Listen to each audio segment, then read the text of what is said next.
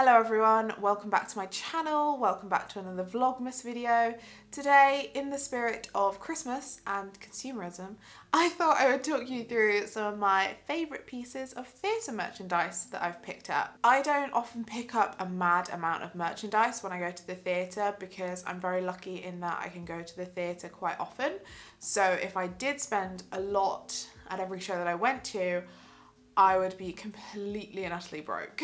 However, obviously over the years I have picked up items and obviously stuff that I really like, otherwise I wouldn't have bought it. So I just thought today I would show you that. My list is in no particular order, it's kind of just what came to mind when I was writing the list. At the top of my list is a very recent purchase. I literally bought it last weekend when I went to Hamilton in London, and it's the Schuyler Sisters t-shirt that I picked up. I saw a photo of this from like the first preview night when people were posting photos of the merchandise, and I knew immediately, I was like, I am going to buy that top.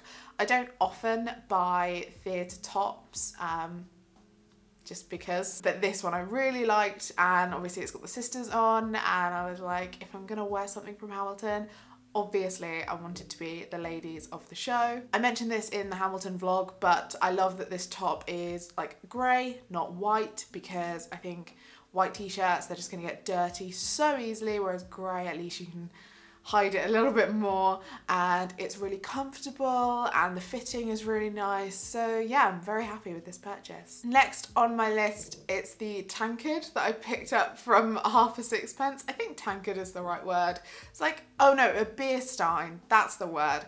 The half a sixpence beer stein that I bought on the final day of the show in the West End. I saw their matinee, the last matinee of the show. RIP. They'd pretty much run out of all of their merchandise at this point, apart from the beer steins and the souvenir brochures. So yeah, I was like, I need to buy something, so I bought a beer stein. Ironically, I've not used the beer steins to drink out of. I just use them for decorative purposes. So they're both on my desk. One has fairy lights in it, and it's just a nice little decorative feature. And the other one, it's just got like loads of miscellaneous crap in it. I do love that they were selling beer steins because obviously there are scenes in the show where they're drinking, and it made sense to have them. So yeah, I'm happy to have those. Jumping from one random piece of merchandise to another, next on my list is the note, the Wicked note that I picked up at the Broadway flea market. This is signed by Rachel Tucker and Jonah Platt, who I saw as Elphaba and Fiyero when I saw Wicked on Broadway in 2015. I picked up the note at the 2017 Broadway flea market because that's the only flea market that I've been to so far. Yeah, it was quite fun to find that, and it was expensive. It was, I think, $40. Whoops. I've yet to find a frame for it, but I do want to frame it and put it up on my wall because I think it's a really cool thing to have. On the sort of Wicked theme, the next thing on my list, it's not necessarily theatre merchandise, but it's like theatre related products, and it's my Zeotart posters. My boyfriend bought me the Apollo Victoria seating plan for my birthday, and then when I won the Theatre Community Awards, they'd partnered up with Zeotart to do the prizes, so I picked the Gershwin Theatre because I thought it would make sense to have the two Wicked theatres next to each other. So yeah, these are really lovely minimalist seating plan posters, and I've got those in frames on my walls, currently wrapped in tinsel to make it a bit more festive. I love these. I think they're so classy, and especially with like all the black frames on my walls, everything just looks so cool, and I really recommend it as a gift for a theatre lover if you know there's a specific theatre that they love. It's such an easy gift. I know that sounds a bit bad, but you know that it's something different that they've probably not seen before. It's like unique and it's special, and they're lovely. I love them. Jumping away from Wicked for just a second, I have an American in Paris Christmas, well, it's a bauble, I guess it's Christmassy. I first saw it in March when I saw an American in Paris, and I didn't purchase it. It was sent to my workplace, and my manager wasn't really fussed. It was just sat in the office for ages, and so I just asked, can I have it if no one else wants it? They were like, yeah, sure, go for it. I love the gradient on the bauble from like the blue down to sort of clearer blue, and also the obviously painting-esque picture on there. I think it's a very pretty bauble. It's nice to have something stagey on my tree. Hopping back over to Wicked, I have some really random Wicked stuff, and one day I will sit down and film a video showing you all of my Wicked stuff, because I think that would be ridiculous and hilarious to do. But something I got recently was, again, through work, with some of the rebranding that Wicked has gone through recently. So with the new photos of Alice Fern, they sent us these mouse mats. And I don't use like a mouse. I have a laptop, it's got a trackpad, so I don't use a computer mouse.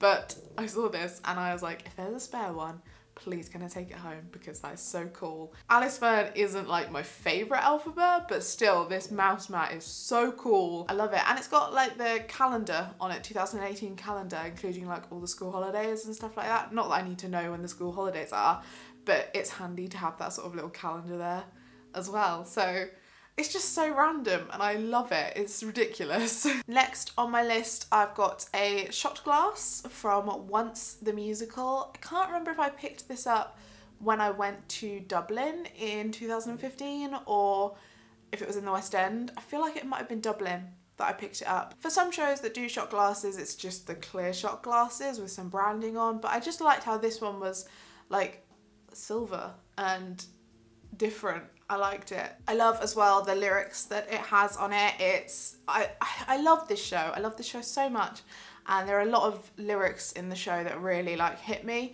And yeah, I really liked the one they chose for the shot glass. So it says, "I'm gonna be me, I'm gonna be free." That's not how it's said in the show, that's not how it goes at all. But yeah, I just really liked that. The next thing on my list isn't something I bought, but it was something that we were given, and this was at the 10th anniversary show of Wicked. It's quite rare to get free stuff at shows. So when I got to my seat and there were just, I think it was, yeah, under the seats that all the posters were, and I was like, oh my God, free stuff? So yeah, it's just the normal Wicked branding, but obviously it says, I think, celebrating 10 years or something like that. And it's just a fun little thing to have. I am tempted to get that framed and put it up on my wall, but I don't know if that's a bit geeky. Again, the next thing I have is unfortunately not something you can buy, but it is sort of like a souvenir from a show, and this is from Urinetown, which I saw at the, well, it's the other palace, but when it was known as the St. James, and also at the Apollo Theatre, and it's the money that they had in the show. Obviously it's set in like a dystopian version of America, so it looks like a normal like dollar bill, not a single dollar, I think it's $100.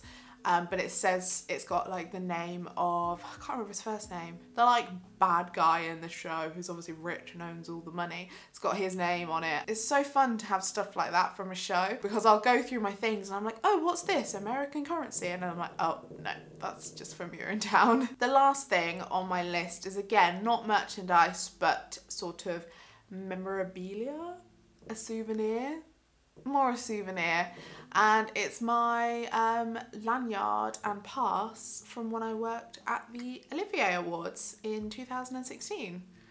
I peaked, definitely peaked.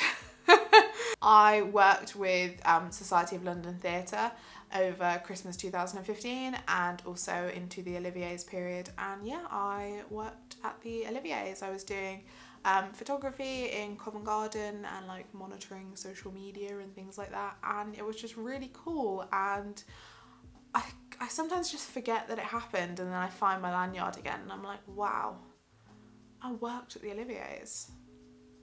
It's just really cool. Well, there we have it, 10 of my favourite pieces of theatre merchandise and memorabilia and souvenirs. I'd love to know in the comments what your favourite pieces of merchandise, either that you own or you've seen. I'd love to know. I find that now with theatre vlogging, I pay so much more attention to the merchandise whenever I go to a show, because obviously I want to show it to you guys as well. But I know there's definitely some shows that I've just totally blanked and not really not really seen their merchandise at all. So yeah, let me know what your favourite bits of theatre merchandise are. I really hope you've enjoyed this video. If you have, please give it a thumbs up and subscribe to my channel if you'd like to see more of me in the future. I make lots of theatre content, and because it's currently Vlogmas, I'm putting up a video every day, which is exhausting but fun. Make sure you subscribe if you want to see more of my madness. I hope you're all doing really well, and I will see you tomorrow. Bye!